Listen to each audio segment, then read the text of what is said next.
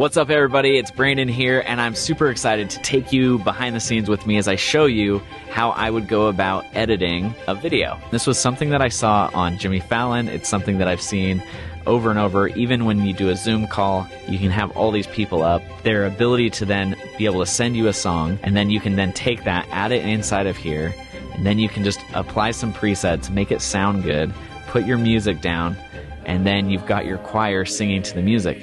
This is a great way where we can still bring the choir to the people. To me, this is such a key piece to what you're able to do for your churches with social distancing and people aren't able to get together and be united as a church.